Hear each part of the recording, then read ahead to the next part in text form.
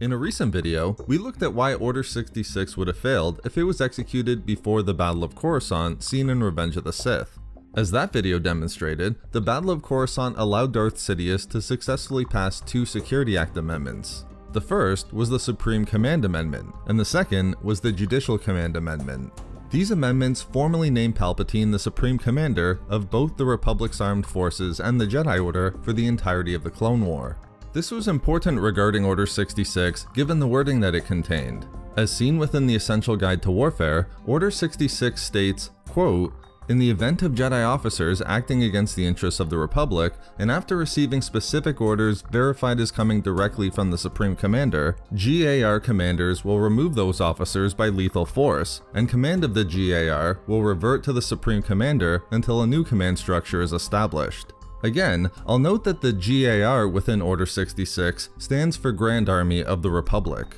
Therefore, the Supreme Command Amendment and the Judicial Command Amendment that were put in place following the Battle of Coruscant were crucial to the success of Order 66, as it created an explicit chain of command that recognized that Palpatine was at the top, with there being no doubt that the Supreme Commander within the wording of Order 66 was Palpatine. As I mentioned at the end of that video, establishing this explicit chain of command through the Security Act amendments ensured that the goals Darth Sidious had for Order 66 regarding the Sith Grand Plan were met. These being that the vast majority of Jedi were eliminated in an instantaneous attack, with the Jedi Order being annihilated in a single, decisive action. By establishing such an explicit chain of command, the Sith attack against the Jedi removed any threats of failure connected to potential confusion surrounding the command structure that was in place, whereby any such confusion might result in the clone troopers hesitating to carry out Order 66, or even directly refusing such an order that came from Palpatine, instead declining to attack the Jedi who they fought beside during the Clone War.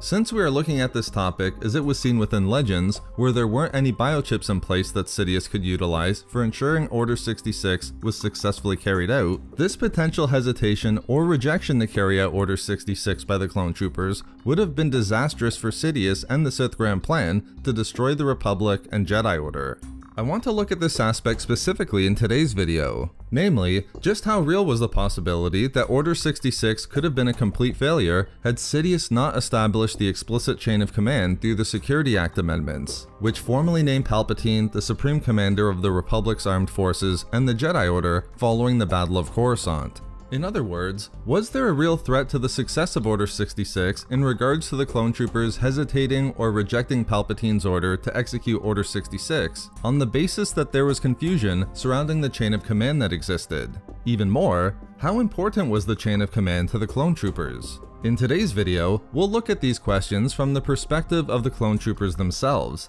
and in the end, we'll demonstrate that in combination with the Legends lore revealed in the previous video, Order 66 would have failed if it was executed before the Battle of Coruscant. The Legends lore provides a number of examples demonstrating why it would be important for Sidious to establish an explicit chain of command, as was accomplished through the Security Act amendments. The importance of the command code in regards to the clone troopers is established within issue number 81 of the Star Wars Republic comic series. Here we see an important discussion between Jedi Master Quinlan Vos, Jedi Master and Jedi High Council member Luminara Unduli, and Clone Commander Faye. Importantly, this conversation occurred within the aftermath of Dooku's death and the Battle of Coruscant, around the time of the Battle of Kashyyyk as seen in Revenge of the Sith. After Commander Faye eliminated a Trandoshan who he deemed was an enemy to the Republic, an action that the Jedi disagreed with completely, Faye was adamant that it was his duty to kill all enemies of the Republic.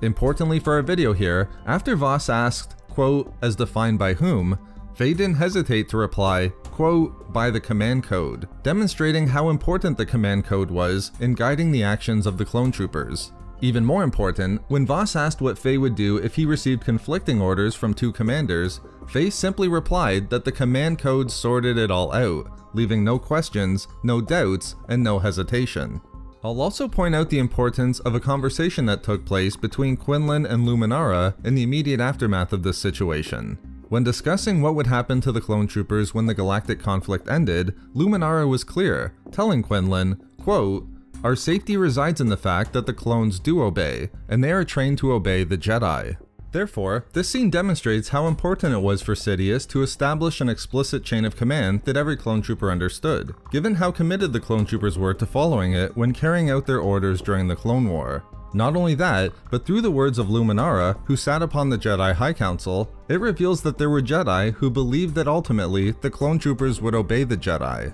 This demonstrates why it would be so important for Darth Sidious to formally name himself the Supreme Commander of the Republic's armed forces and the Jedi Order following the Battle of Coruscant, as by creating an explicit chain of command through the Security Act amendments, Sidious removed any confusion regarding who the clone troopers would obey when Order 66 was executed. Given the explanation of Commander Fey in issue number 81 of the Star Wars Republic comic series, in combination with the amendments that followed the Battle of Coruscant that explicitly left no doubt that Palpatine was the Supreme Commander within the context of Order 66, it's clear how Darth Vader was able to recognize within the Legends novel Dark Lord: The Rise of Darth Vader, only weeks after the events of Revenge of the Sith, that, quote, "On myriad worlds, Order 66 had been executed without misfortune." However, even with these aspects in place, Order 66 still experienced misfortune from the perspective of Sidious and the Sith in regards to what the clone troopers did on the planet of Mercana during Order 66.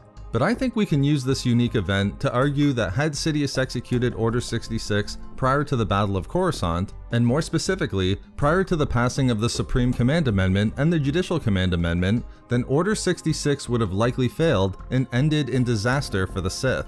The importance of establishing an explicit chain of command understood by the clone troopers is seen in a different way within the novel Dark Lord: The Rise of Darth Vader. The novel depicts how events transpired during Order 66 on the planet of Mercana, events that were unique compared to how Order 66 was carried out on other planets across the galaxy. Importantly for our video, on Mercana, after receiving orders from Clone Commander Salvo to eliminate the Jedi they were fighting with on the planet against the Separatists, a clone trooper named Clymer decided to reject those orders, ultimately rescuing a group of Jedi by informing them about the order to eliminate them and allowing them to escape. When Commander Salvo confronted Clymer about his decision to allow the Jedi to escape, he explained to Clymer that the orders had come from the top of the command chain. Importantly, Clymer then stated that he thought the Jedi were at the top, and just as important, in explaining that the order had come from Palpatine, Salvo reminded Clymer that they served the Chancellor and not the Jedi, confirming that it was Palpatine and not the Jedi who were at the top of the command chain.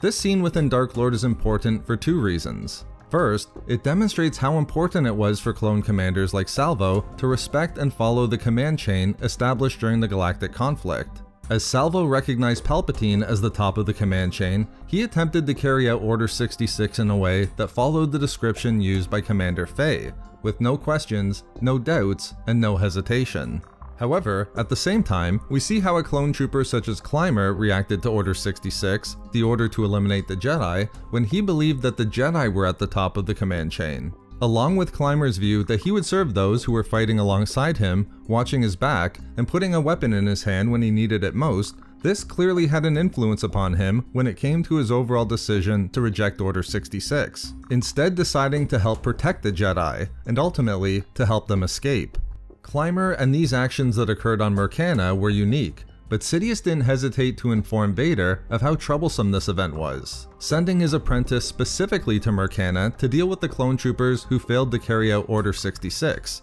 and to provide a reminder to all of them that they, quote, would do well to understand whom they truly serve. I think we can argue that the amendments that were passed following the Battle of Coruscant significantly decreased the possibility that the clone troopers would be confused about who was truly at the top of the command chain, as was seen in the example of Clymer, explaining why his decision was so unique during Order 66. These amendments, combined with the loyalty that they were provided from the beginning of their creation, ensured that the clone troopers followed Order 66 and carried out their orders to eliminate the Jedi. Therefore, if Palpatine had attempted to execute Order 66 prior to the Battle of Coruscant, that is, prior to successfully passing the Supreme Command Amendment and the Judicial Command Amendment that formally named Palpatine the Supreme Commander of the Republic's Armed Forces and the Jedi Order, thereby creating an explicit chain of command that was understood by every clone trooper, with Clymer being a significantly unique exception, then it was possible that there could have been numerous examples where clone troopers acted as Clymer did, refusing to carry out Order 66 because they believed that the Jedi were at the top of the command chain.